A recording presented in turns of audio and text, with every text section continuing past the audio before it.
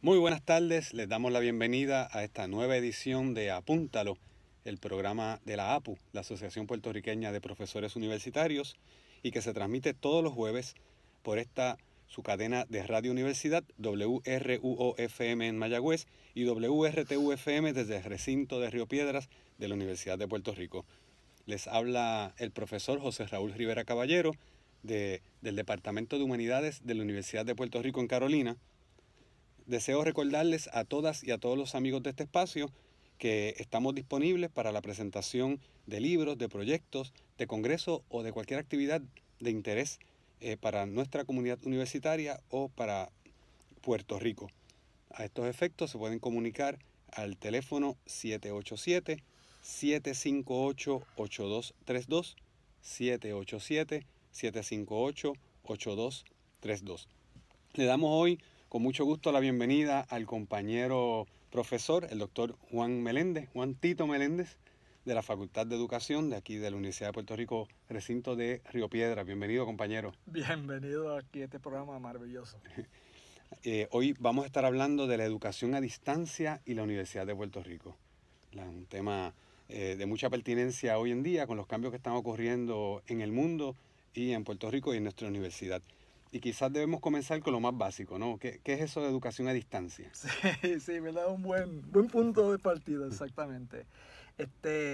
La educación a distancia es un campo interesante, hecho en varias ocasiones, diferentes tipos de investigación en términos ahí de las definiciones, cómo se percibe, etcétera. Y cuando uno mira, básicamente en su punto más reducido, es una experiencia educativa donde el estudiante está separado físicamente del profesor en un ambiente apoyado por algún tipo de institución. Y cuando uno mira, por ejemplo, la política de educación a distancia de la universidad, tiene una definición muy buena.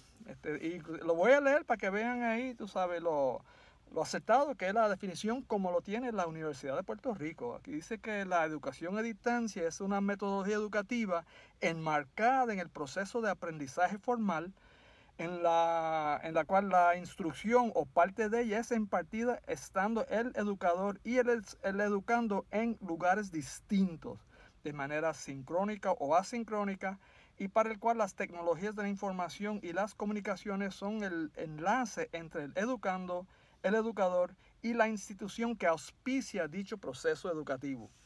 Así que en esencia es eso, es la aceptación de que puede haber un tipo de educación y un crecimiento por parte de un estudiante con un profesor separado de forma física. Pero unido por la tecnología. Siempre hay tecnología en educación a distancia. Sí, eso es uno de los elementos básicos en esto, pero luego viene tu definición de qué es tecnología y uno puede ver hasta que el libro es una tecnología, ¿no? Pero hoy día se asocia con las tecnologías de comunicación y de informática en términos de esa tecnología de enlace. Hay muchos cursos que se pueden tomar a distancia en Internet. Basta con visitar un poco la Internet y ver que hay oferta de cursos por los cuales hay que pagar, pero hay muchos cursos incluso gratuitos. Pero en la Universidad de Puerto Rico no hay un ofrecimiento de tantos cursos a distancia. ¿O sí? ¿Hay algo que haya impedido? Es interesante. ¿Algo que ha pasado? Sí. La cuestión es que cuando yo empecé con la educación a distancia en Río Piedras, 20 años atrás, la visión era de que se pudiese ofrecer cursos de quien quisiese hacerlo. Y llevamos 20 años en ese proceso de que sean esfuerzos individuales, de quien lo quería hacer, pero estamos en una fase ya donde los cursos individuales pues ya no bastan para hacer una buena oferta. Estamos hablando ahora de programas. Y cuando tú hablas de programas ya implica toda una coordinación que hay que tener, de tal manera que los estudiantes puedan tener ahí la posibilidad de pasar por su carrera universitaria a través de programas a distancia. Y eso es lo que carecemos. Tenemos un programa recientemente aprobado por la Junta de Gobierno. Todavía está por ofrecerse, se supone que se ofrezca para el próximo año académico o semestre académico. Pero después de 20 años en Río Piedras tenemos un programa. ¿Un programa completo? Completo a distancia, sí. ¿Cuál es ese programa? Es el de maestría de la Escuela de Comunicación y Ciencias de Información. O sea, un estudiante puede completar ese programa sí, sin tener que estar en un salón de clase. Exactamente. Es el único programa que tenemos en la Universidad de Puerto Rico Sistema. ¿Y para matricularse tiene que venir a la UPR? Pues esa es parte de, no solamente tener programas académicos, sino tener todo el andamiaje, de la cual pues aparentemente aquí se corre secuencialmente y no en varios canales a la misma vez. Y eso es parte del proceso, exactamente. O sea que hasta ahora ha sido una iniciativa o se ha motivado que sea parte de una iniciativa a nivel individual de los profesores durante muchos años y eso pues no ha adelantado demasiado. ¿Por qué tú crees cuál es el atractivo de crear un curso a distancia y qué es lo que no es tan lindo de crearlo? ¿Qué es lo bueno y qué es lo malo? Sí. Lo que pasa, yo creo que lo bueno es si tú tienes una institución que se preocupa de los estudiantes y tenemos un nuevo perfil de estudiantes, distinto a cuando tú y yo éramos estudiantes ahí en la universidad. Por ejemplo, cuando yo fui estudiante, los estudiantes eran a tiempo completo, se hospedaban, etcétera, tú sabes. Hoy día nuestros estudiantes comparten sus vidas con su trabajo, su familia, y viven una vida complicada. Y ese perfil te dice de que primero es su familia, segundo su trabajo y tercero su estudio. Y estamos hablando de estudiantes con vidas complicadas que necesitan flexibilidad. Y la educación a distancia ofrece esa flexibilidad y a la misma vez el mismo rigor. O sea, no estamos hablando de flexibilidad que implica chapucería. O sea, estamos hablando de una educación de rigor. De calidad, no es baja la calidad. Sí, exacto. Tú no bajas la calidad. Pero sí, tú bajas la rigidez. Y de eso, pues, es lo que estamos hablando de la educación a distancia. Así que en términos de por qué lo debemos hacer, puramente por el beneficio de nuestros estudiantes, por un lado, pues eso es un factor. Yo creo que el segundo factor aquí es que estamos hablando de un país que tiene las familias divididas y yo soy uno de los casos donde de mis hijos, la mayoría de ellos están fuera del país. Estamos hablando de un país donde tú tienes tantos puertorriqueños fuera que necesitan oportunidades de educación y que la Universidad de Puerto Rico pueda atender a esos puertorriqueños fuera de Puerto Rico con una educación de calidad, pero a menor costo de lo que se está ofreciendo en Estados Unidos. Sabes que en Estados Unidos los costos universitarios son prohibitivos para mucha gente. La deuda individual más grande del planeta es la deuda de los estudiantes universitarios de los Estados Unidos. Exacto. Impagable. Exacto. En trillions. Exactamente, en trillones está esa deuda, exactamente. Y pues tú dices, oye, la Universidad de Puerto Rico debe tener ahí una obligación de atender a esa población. También está el hecho de que si tú miras el mundo globalizado, los puertorriqueños debemos tener la oportunidad de compartir clases con compañeros latinoamericanos. Y cuando uno mira la oferta de la Universidad de Puerto Rico a los latinoamericanos, estamos hablando de una oferta de tener acreditaciones norteamericanas, pero a la misma vez una enseñanza en español. Y hay una cantidad de latinoamericanos con mucho interés en una educación acreditada norteamericana y en su idioma español. Y Puerto Rico lo puede ofrecer. A mí se me ocurre que por lo general tenemos un temor enorme a perder estudiantes que se nos puedan ir a universidades de los Estados Unidos por las crisis, ¿verdad?, que estamos viviendo en el país. Pero sería interesante tener un programa que nos permita a nosotros tomar estudiantes de los Estados Unidos que por ejemplo, el costo y la calidad de la educación prefieran, sin tener que tomar un avión y llegar a Puerto Rico, tener la oportunidad de tener un diploma de nuestra Universidad de Puerto Rico. Seguro, es así. Algo interesante, yo tuve el honor de facilitar el primer MOOC, primero y único MOOC hasta ahora. Los MOOC son los cursos masivos. Y ese curso fue bien bueno, recibí un premio por el mejor MOOC de América Latina y me dio un premio de 1,000 euros, así que, wow. Así que fue buena esa experiencia. Pero ¿qué pasa? Y habían 2,000 estudiantes matriculados de diferentes países. Y lo interesante es de que le hicimos la pregunta a los estudiantes si conocían a la Universidad de Puerto Rico. Los de Puerto Rico, tú sabes, sí, conocen. Pero fuera de Puerto Rico, lo que nosotros vimos es que había un desconocimiento. El 81% de todos esos estudiantes, de esos 2,000 estudiantes, el 81% desconocía que existía la Universidad de Puerto Rico.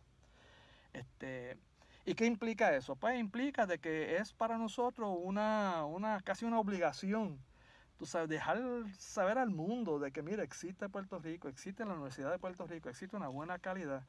Pero eso se tiene que trabajar desde las estructuras de la universidad y hay que tener apoyo para estos esfuerzos internacionales. Nosotros comentábamos un poco antes de comenzar la grabación de lo que es un tema evidente para nosotros, los que somos parte de esta comunidad universitaria, y es el intento, para mí, criminal de reducir a cantazos lo que es esta institución pública en Puerto Rico, la Universidad de Puerto Rico. Y evidentemente pues hay un debate porque hay unos cambios demográficos que han ocurrido en el país, hay una reducción de población, hay una reducción de la cantidad de estudiantes, y entonces pues se da esto un poco como excusa, como que pues no hay otra opción, hay que achicar, que eso es debatible para comenzar, pero también este tema de la educación a distancia yo creo que nos permite explorar formas diferentes de cómo, en lugar de achicar, de agrandar y de llegar más lejos, ¿no? Definitivo, definitivo. Ante un problema siempre hay con diferentes perspectivas sobre ello. Y esto es un excelente momento a repensar, ¿sabes qué? ¿Cómo es que trabajamos? Y cuando uno mira desagradablemente el sistema UPR, todo el mundo trabaja en silos, en fincas aparte. Y esto permite tener cruces entre nosotros nada más, sin hablar de tener cruces con nosotros con diferentes instituciones en América Latina. Y llegar a nuestra población, y no meramente nuestra población de puertorriqueños en los Estados Unidos, sino hispanos en los Estados Unidos. Nosotros tenemos una obligación, y es mi visión en particular, de que Puerto Rico sea puente de las Américas. Tú sabes, históricamente, por múltiples razones, o sea, estamos puestos ahí entre estas dos cuestiones. Y es natural de que seamos puente de las Américas, entre América Latina y los Estados Unidos. Y sin embargo, es tan triste que quien ha cogido ese lugar ha sido Florida y Texas. Sí. O sea, le hemos regalado ese legado histórico que supone que tengamos. Y yo creo que una forma de recobrarlo es a través de educación a distancia. Si tuviésemos esa visión de llegar a los puertorriqueños, a los hermanos latinoamericanos en los Estados Unidos y en América Latina. Y yo creo que es importante que nuestros estudiantes compartan con gente de Perú, con Venezuela, con Colombia. No es lo mismo que alguien te cuente de Colombia y de Venezuela que vivirlo con ellos en tu salón de clase. Aunque sea un salón de clase virtual. Seguro, tú sabes, pero hay comunicación, tú sabes. Y cuando uno mira hoy día cómo es que nos comunicamos, tú sabes, yo me comunico con mis hijos telefónicamente, la esposa mía usando ahora la FaceTime, tú sabes, ella odiaba todas esas tecnologías supuestamente, pero su oportunidad de hablar con su nieto sea a través de FaceTime y ella loca por tener ese tipo de experiencia con ellos. La que la tecnología y los recursos, yo les digo a mis estudiantes continuamente en el salón de clase, a veces estamos haciendo referencia a lugares fuera de Puerto Rico, en Europa, en África, donde sea. Y cuando nuestra generación, pues teníamos que conformarnos con la foto cual fuera la que estaba en el libro, ¿no? Pero ahora mismo tú puedes viajar, tienes tantos recursos desde YouTube, el Google Maps, que te permite no tan solo imágenes de alta calidad, videos, pero una diversidad enorme.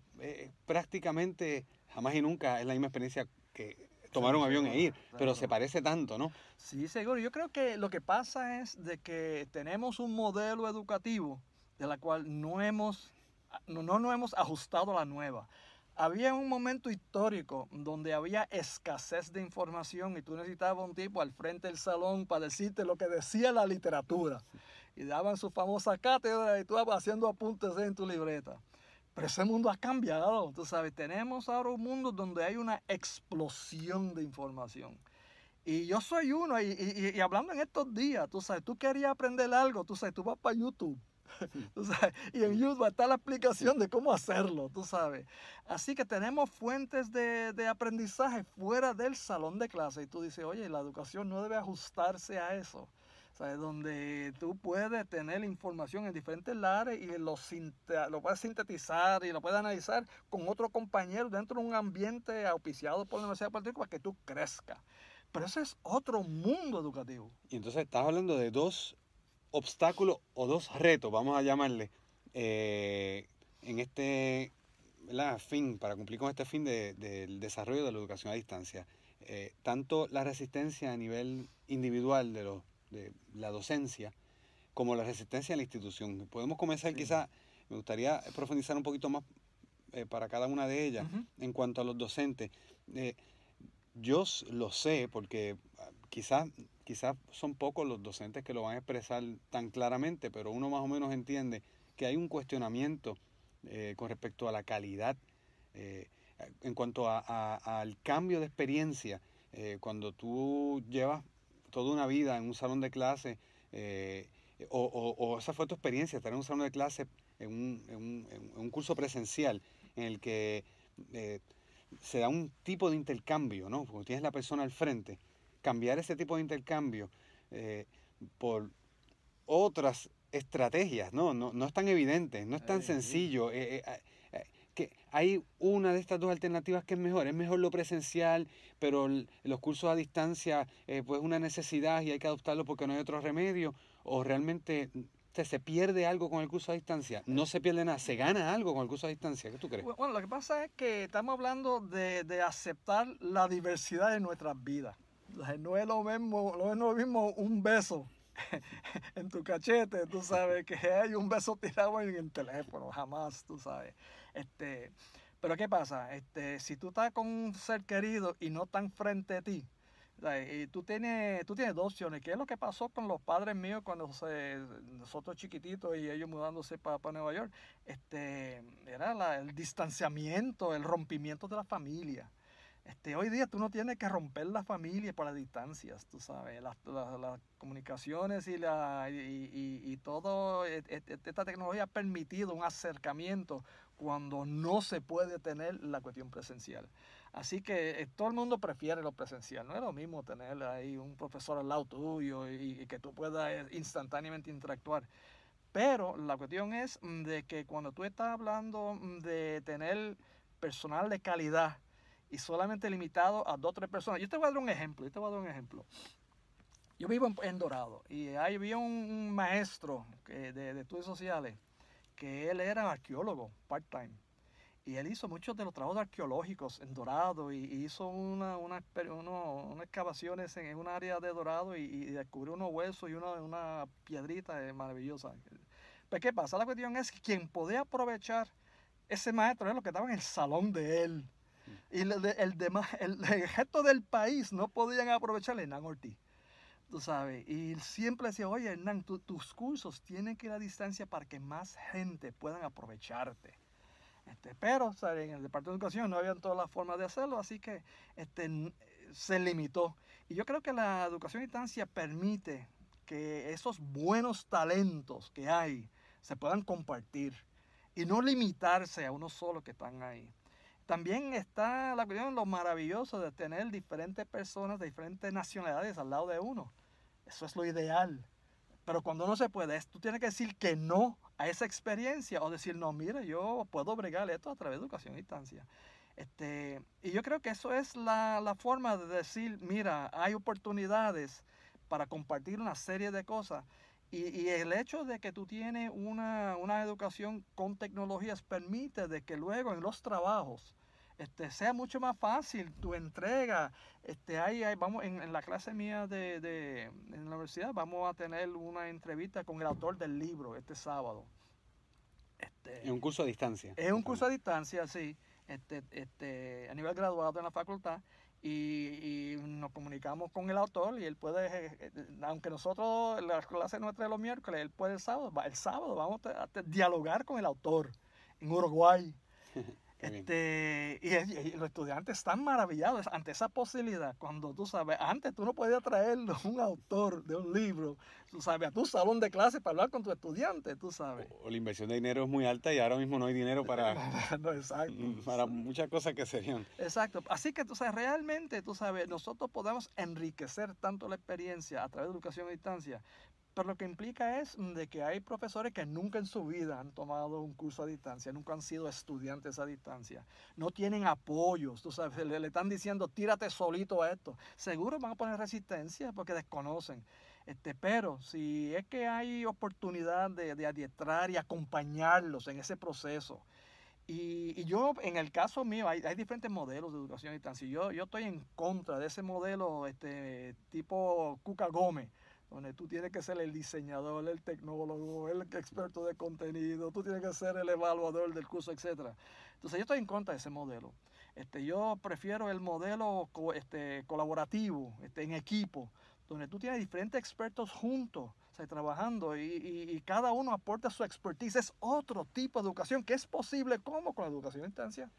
Te hago para terminar esta preocupación desde el punto de vista del docente a nivel individual. Otra gran preocupación podría ser la cuestión de las condiciones laborales.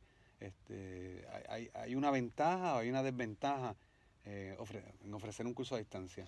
Bueno, en el caso mío, bien particular para entenderlo, yo tengo una cantidad de tiempo flexible por tener mis cursos a distancia. Porque nosotros, aparte de nuestros encuentros con Moodle, etcétera, donde depositan su trabajo, tenemos también un grupo WhatsApp donde si tú tienes una duda, tú lo pones inmediatamente, tú no tienes que esperar hasta la semana siguiente para plantear tu duda, lo que sea. Y el hecho de que al estar a distancia y los estudiantes pues hacen sus trabajos cuando puedan y se comunican en los foros cuando puedan o lo que sea, eso me permite estar en diferentes reuniones, diferentes talleres, etcétera, porque tengo la flexibilidad que le estoy dando al estudiante, también yo como profesor lo estoy aprovechando también. Yo tengo mucha flexibilidad y eso es bien positivo para el docente. Pero, y hay un gran pero con esto, todo depende de cómo se organiza. Si tú tienes los profesores con unos cursos presenciales y también a distancia, es parte de su carga. Es parte de su carga académica. Yo creo que es triste que uno se le imponga a un profesor se trabaja en una metodología de la cual no se siente cómodo. Y de nuevo, para eso debe haber el adiestramiento, debe haber acompañamiento, de tal manera de que se pueda pasar por una transición y el profesor luego cuando se sienta bien lo puede hacer. Así que eso de imponer por un lado es medio difícil. Pero segundo, luego viene la cuestión de la condición de trabajo. Entonces hay profesores que se le están pagando, mira, desarrollame este curso, y luego está el temor, oye, ahora cualquiera lo da, tú sabes, y luego pierdo ahí toda mi oportunidad de dar el curso. Yo creo que estos cursos deben pertenecer al colectivo, al departamento. ¿Y qué pasa? La cuestión es que cuando pertenecen al departamento, pues está asignado los cursos al compañero que sea. Y si hay respeto en el departamento, pues mira, tú lo desarrollaste, es chévere, tú sabes, tú lo puedes seguir dándolo. Pero debe pertenecer a la facultad, al departamento, porque si es un trabajo colectivo donde los compañeros revisen el curso, lo que está planteando aquí es de que ya el profesor individual haciendo lo que le da la gana, sin respeto a los prontuarios, sin respeto a la secuencia curricular del programa. Eso se tiene que acabar y eso no cae dentro de educación a distancia, porque hay toda una cuestión de planificación. Implica que debe haber un colectivo diciendo, mire, este curso cumple con la secuencia curricular, este curso cumple con lo que está en el prontuario, o sea, que son acuerdos colectivos. Y que ese curso pertenece al colectivo y el colectivo es el que decide quién da el curso. Pero eso rompe la cabeza a muchos profesores con el alegato de que este curso es mío y nadie más puede entrar. Y luego lo que dice el prontuario lo echan al zafacón y no tienen en su mente nada en lo absoluto relacionado a secuencia curricular. Y es lo contrario a esa iniciativa individual y fortalece que los cursos entonces recojan toda esa diversidad de opiniones y de puntos de vista diferentes de la facultad. O sea que lo que pasa es que no es tan sencillo. No. Suena más fácil decirlo que hacerlo. Oye, se nos está acabando el tiempo, Tito, pero te pregunto, y a nivel institucional, ¿cuáles son los obstáculos? Porque tú has mencionado que nos han dejado solos a los docentes más o menos hacer un poco. Hay una definición bien bonita, en principio todo el mundo está de acuerdo, esto es una chulería, pero ¿por qué no se ha creado? ¿Por qué no se ha formalizado? ¿Por qué no se ha dirigido? ¿Qué ha pasado? ¿Cuál es la resistencia? Ay, mano. Tremenda pregunta. Lo que ha pasado aquí es que tú tienes, por ejemplo, una institución que no sabe manejar esto. ¿Quiénes son los administradores? Administradores eran profesores antes o gente que traen de afuera, etcétera, que nunca han dado cursos a distancia, nunca han administrado programas a distancia, no entienden esto. Así que es bien fácil, tú sabes, encontrarse de que, bueno, yo como dirigente tengo ahora que trabajar educación y distancia y yo no sé qué hacer con esto y echarlo para el lado. ¿Dónde están, por ejemplo, las juntas asesoras para decirte, mira, tú sabes, debemos estar haciendo esto? No lo hacen porque es que aquí no, esto no tenemos una cultura de preguntar, colaborar, de dialogar entre nosotros. Aquí se impone de arriba para abajo. Y yo que vivo de esto es mi vocación, etcétera, tú sabes, me encuentro que muchas veces no consultan a uno y toman decisiones, tú dices, my God, tú sabes, eso está bien mal, nadie te consulta. Entonces tenemos una administración de esa índole, tú sabes. Así que hay un problema desde ahí. Te le voy a añadir un elemento adicional, porque tú evidentemente estás partiendo de tu experiencia aquí en Río Piedras.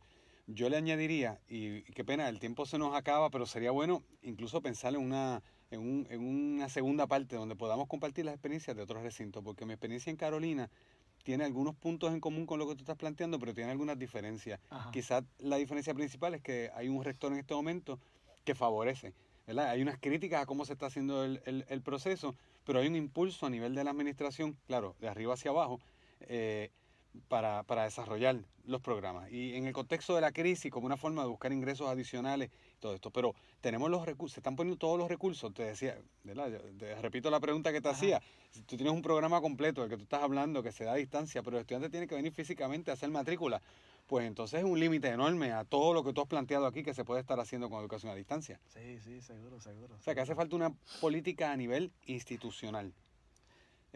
Me indican que el tiempo ya, lamentablemente, así que le agradecemos a nuestros amigos y nuestras amigas Radio Escucha, siempre, ¿verdad?, por su sintonía. Le agradecemos al compañero Neftalí Arroyo por su apoyo técnico.